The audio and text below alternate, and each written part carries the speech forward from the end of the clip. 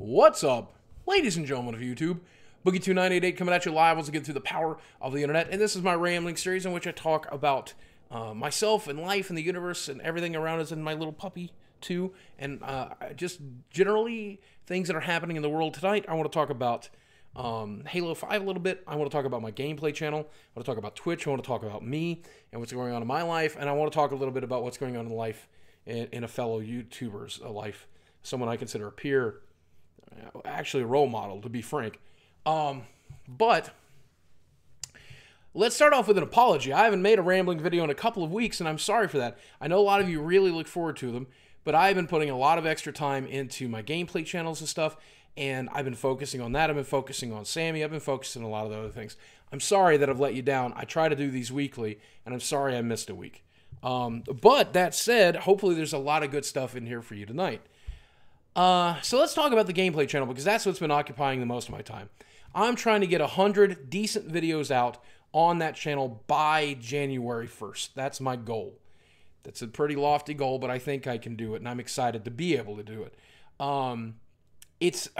Some people have asked me, Boogie, are you crazy? Because you're already doing the Twitch thing, which you stream 15, 20 hours a week there. Then you're also doing the YouTube stuff, and that's taking you 30, 40 hours easily a week.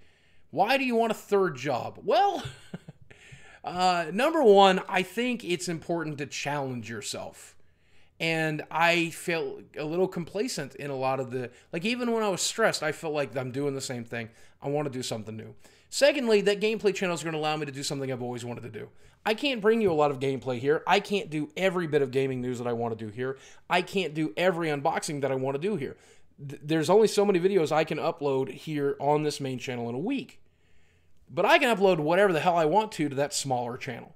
And that's going to allow me to do rambling things that are not big gaming news, but smaller gaming news. Maybe even game reviews eventually, which is something I'm interested in doing. Let's play content, weird Hearthstone decks, whatever it feels like. I can experiment with it there, and if it does well there, maybe it'll come to the main channel. But the main channel's not going to change. It's still going to be rambling vlogs. It's still going to be gaming news. It's going to be social commentary. And I'm going to still update here 4 or 5 days a week the way I already do. And Twitch isn't going to change either. I'm just going to do more. But it's been very successful over there on the gameplay channel so far. I'm getting between 5,000 to 10,000 videos per upload, which is tremendous. And I'm very excited to get that. And I know that number is only going to grow as I plant more seeds into the ground and people are excited about it. And so if it's successful, that'll be great. And if it's not, it'll be a place for me to just dump stuff that comes into my head that I want to get out. And yes, it's time consuming, but what else is life for if it's not to be productive? And if the production entertains you, you know, only so many thousand of people can watch the Twitch streams. But if tens of thousands of you can watch the gameplay videos, that's awesome. Link to that's going to be in the description box, and I'd love it if you check it out. I think that you'll be glad that you did. Even if you're not into the gaming stuff, there's always going to be social commentary, a little bit gaming commentary, and my face is going to be there if that's what you like to see. I'm not afraid to do only gameplay like that's what I'm supposed to do. I've always been a variety channel, and that'll be a variety channel as well. Speaking of which, though, I get to do something very exciting. I actually will be playing Halo 5 there early. I got an advanced copy of Halo 5. Thanks to the folks over there at Microsoft. Thank you for including them in that. And I was so excited when they told me that I was going to get to do that. This is not a sponsored bid at all, by the way. I got to send a review code and nothing else. I paid for everything. Paid for the Xbox I'm playing it on. I paid for, because this is the day one edition that I pre-ordered and kept the pre-order for it. So there's no sponsored content here whatsoever. I think that's important you know that. I went up to Walmart and got the Halo Master Chief controller, limited edition. I know there's another one, and I might have got that one too. But this is the one I'll be playing Halo 5 with. And I think I'm allowed to bring you the first 3 chapters and then some multiplayer later down the road. And that's all going to go on the gameplay channel. But man, that's exciting. I love getting early access to games. I love getting to play these games. I've not been the hugest Halo fan. I played mostly 1 and 2, and then it was mostly the multiplayer. The Halo Master Chief Collection, when it worked, helped me get caught up on the story. Now I'm excited to see what happens from there. And you'll be able to check that out, hopefully by the end of the weekend on the gameplay channel. But thank you for helping me be in a position where I can do stuff like that. It really means a lot to me. Thank you for that. Let's talk about Sammy a little bit. Now, Sammy's sleeping at my feet right now, and she does not get bothered by my voice at all. Even when I'm recording gameplay or even when I'm streaming on Twitch and I get really excited and I'm screaming at the top of my lungs, dude does not care. He is just chill as could be. And what a good dog he is. Like, he is such a good dog. He's not really gotten into anything in the house, no trouble. He's had a couple of minor accidents, but I think it's just him marking his new territory. He's gone outside 99% of the time. During the nighttime, he'll come in here and lay with me, and he'll watch me work, and he'll keep me entertained while videos are compiling and stuff, and he'll sleep during part of it. When me and my wife are spending our 3 or 4 hours a day together after her work, but before I go to work, before she goes to bed, he loves to play with us. He loves to watch TV together. He loves to cuddle with us. And then he sleeps in his kennel in the bedroom with me every day. And I know a lot of people are not a huge fan of kennel training, and I'm not a huge fan of it.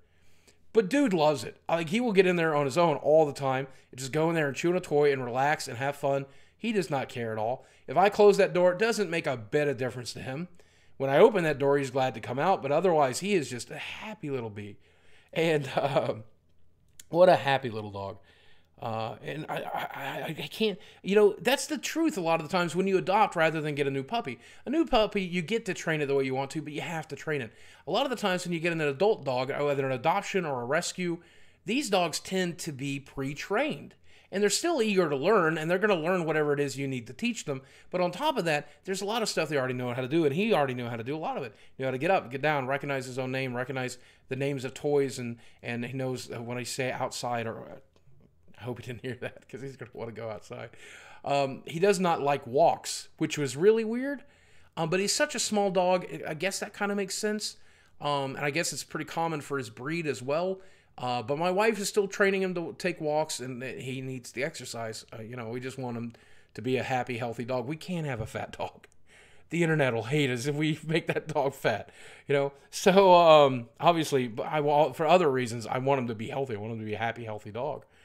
My wife has been a little concerned because he spends more time with me than he does with her, and that's resulted in him being a little more bonded to me than he is her, but he loves us both to death. But my wife got a little butthurt about that because sometimes, in some instances, he'll get into my lap before he'll get into hers. But she needs all the love in the world. She does, and I certainly can't provide all the love because I'm pretty broken. I do my best, though. But I will. Speaking of love and speaking of being broken, I did not know that I had room left in my heart to love another person or thing. I thought my wife was it. But I love Sammy so much. I cannot believe how in love with that dog I am. And you guys were right. I should have gotten a dog, and I'm glad I got a dog. And thank you for encouraging me. Thank my wife for really making the move towards it. But thank you guys for everybody's encouragement because it has helped my mental health so much already. And I'm sure after years of happiness with him, the internet says he's got about 6 to 8 more years left in him, provided any major health problems, and that's going to be a wonderful 6 to 8 years. I can't wait to spend them with him. Now, speaking of negative prognoses, I didn't want to talk at the end of this video about a friend of mine. I guess I don't think he considers me a friend, and I guess I probably shouldn't use that word. Let's call him a colleague. Let's call him a role model. Let's call him somebody I've really looked up to. Somebody who's helped me out quite a bit, and it's a fellow YouTuber by the name of Total Biscuit, John.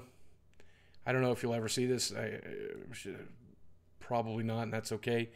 John today tweeted out that his cancer's back and that he's been given a prognosis of living another 2 to 3 years with that cancer if they fight it. And it's a very aggressive cancer. Where it's at now, it's very scary. But John is young, and he is strong, and he has a lot to live for, and he is stubborn. So I think he's going to give cancer a hell of a run for his money. And I hope that you do. I really hope that you do. Here's the thing, man. We all got to die of something. We'll die of heart attacks. We'll die of cancer. We'll die of obesity. We'll die of a variety of things, car crashes and starvation in the desert. I mean, the human condition absolutely ends in decay. That's it. That's it's the human condition. There's nothing we can do about that. What we can do is fight it as best we can, make the best lives that we can. Man, you really have.